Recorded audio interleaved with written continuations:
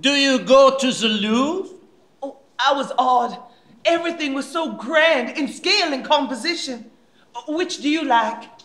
Most of it is not to my taste. I'm just sorry there is so little for you to see. So little? Oh, I was overwhelmed by it all. Well, modern art isn't there. And of the antiquities, we lost so much. When? We had this little thing called the French Revolution. The peasant uprising, the rebellion against the monarchy. Well, they were justified. They were hungry.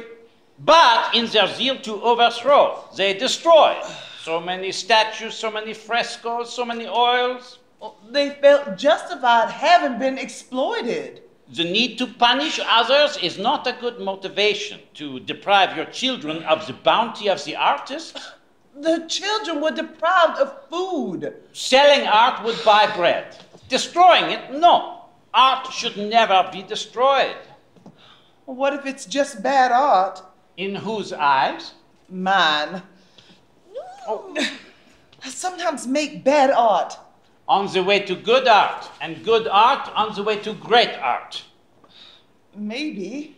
Definitely. One, you will always have a reference point for how far you've come. And two, your worst might be seen as someone's preference. No, you should never destroy art. Well, critics destroy art.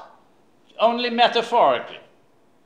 The poor are angry that money was spent on art, so they destroy it.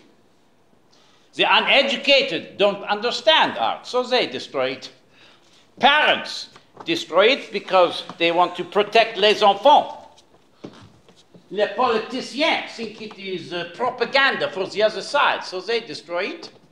The military destroy it because it has no worth in battle.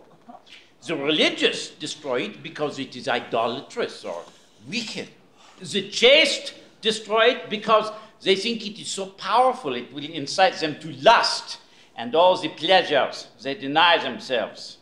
Everyone has a good reason to rip it down. Oh, not me. Oh yes, even you. No. There will come a time when you are asked to destroy art for a good cause, for a right cause, for a noble cause. But no matter the subject, no matter the slight, you must not, never, jamais. No, jamais. Let me see your work. Oh. This will not do. Oh, Monsieur Matisse, it is almost exactly as yours is. C'est un problème. Oh, what's the problem? You are not here to make the art of Henri Matisse. You are here to make the art of Selma Burke. Ah, but I can make the same art as Matisse. Oui.